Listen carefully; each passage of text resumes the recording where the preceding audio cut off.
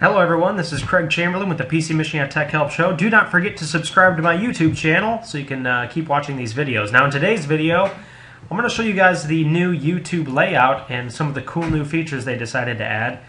Personally, I'm a fan of it, but I don't know how you guys are going to feel about it. I'd like you to answer that question by putting things in the comments below. Now, what Google's trying to do is they're actually creating a new look for all of their platforms. They've done it to Gmail, they've done it to Google+, they're getting rid of Google Buzz, and now they're doing it to YouTube, and they're all being consistently kind of interconnected with one another so that they can have a long-term, more seamless connectivity between all their platforms.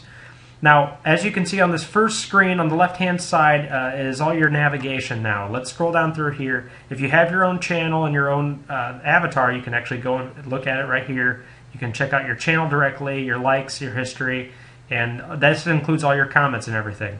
Now, one of my favorites is the most recent uploads from all of your subscribers now display in a much easier to read format, and they've also decided to start adding when people make a note or they publish a response to something, you can actually see what they're discussing about their video and if they're answering questions.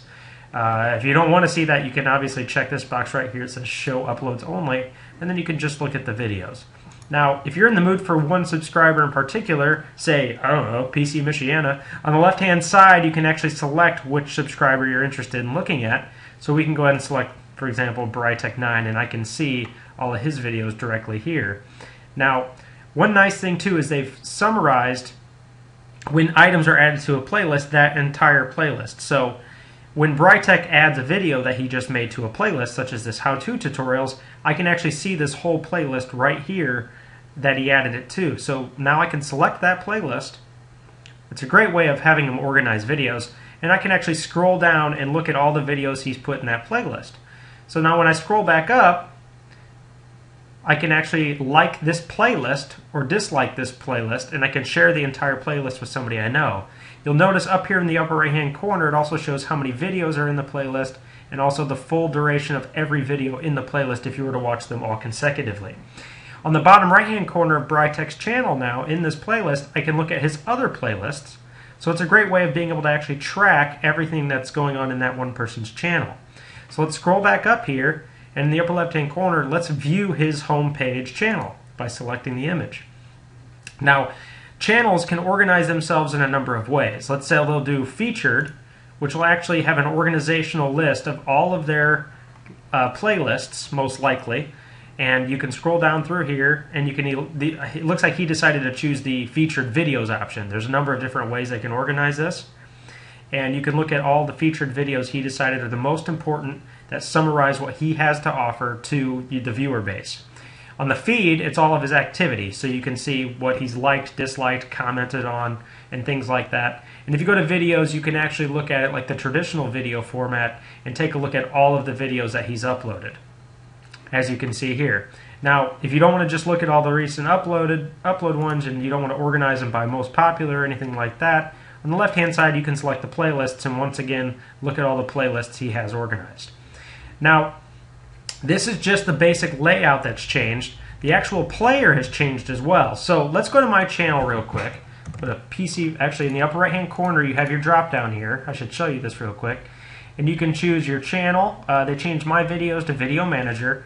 You can view your subscriptions, your inbox, your settings, switch an account. That's a feature they've been adding to all of their services. This allows you to switch between two different video accounts that you might have. So for those of you who have multiple YouTube accounts, this is a great way to switch between them, and then you can sign out and sign into somebody else. Let me go to my channel here, and as you can see on my channel, I'm able to actually scroll down and I have all my featured playlists. So I have my Faster XP series, Vista, and 7. And if I select a series, let's choose the 7 since it's the most popular, and as you can see we've talked about before, I can like or dislike it. I can select this Play All button up here, and it'll actually start in the new player that video series right from the beginning. So, it's pretty sweet the way they have this set out. If you're a guy who has this video organized like a playlist, like I do, then as you can see down here, I can see all the episodes, and you can actually from the left to right highlight over it, look at the whole title of it, which is pretty nice. And on the right-hand side, I can actually flip to the next set of videos, and I can do it again. I have an options up here where I can click that and I can edit the playlist or load a different playlist. And this is for me because I'm logged in. This is my playlist. As you can see, it shows the name of the series. You can read more information on it by selecting that. And it's basically completely optimized your Windows 7. Let me go back. And one of my favorite features here is that you can actually highlight over next video and it'll actually show you what the next video is while you're watching the current one. Now the player has changed just moderately, not a whole lot. Your new subscriber button is up here, so if you're not subscribed to my videos, go ahead and click that now because you're awesome if you do. And then you can select your larger player here, and it actually pushes everything down and it resizes the video. I think it looks a lot cleaner. And then you can actually do the full screen here as well, which makes everything disappear off your screen. Let's go ahead and take that out. And let's go ahead and skip through a couple of these videos.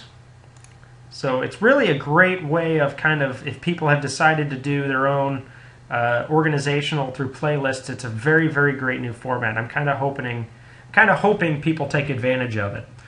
Now, let's go back up to the standard YouTube page and take a look at some of the other features. They've done a better job on the right-hand side with recommended videos. They all depend on what you've watched, what your behavior is, what you've liked, what you've disliked. On the left-hand side, again, you can actually connect your Facebook account to it now, which will let you actually, well, you've always been able to connect your Facebook to it, but now you can choose to automatically share YouTube activity on YouTube and your favorite sites. And so you can actually pick and choose what you want to connect here, and it'll actually show up on the left-hand side as you connect, which is pretty nice. New comments is here as well, and you can select there whenever you have new comments, and you can actually read what people are saying to you, and you can respond to them. Traditionally, the comment section of your inbox has been kind of clunky with YouTube, and this one's been a lot more streamlined, and it's a lot less frustrating to work with.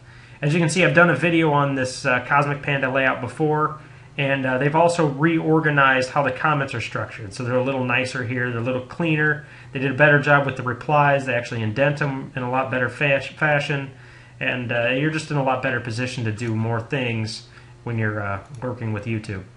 Now, overall, I'd say this is a really great change. I think they've been trying to push it through for quite a while. I know people are going to be reluctant to kind of get a hold of it, but give it a shot and play around with it. If there's any features I missed, leave them in the comments below as well. And please subscribe to my channel. Again, that's a great way to help promote me and encourage me to keep making videos. And swing by my website. I got loads of free downloads in the free download section. There's a community forum for support, and I'll be here for a long time coming. Thanks again.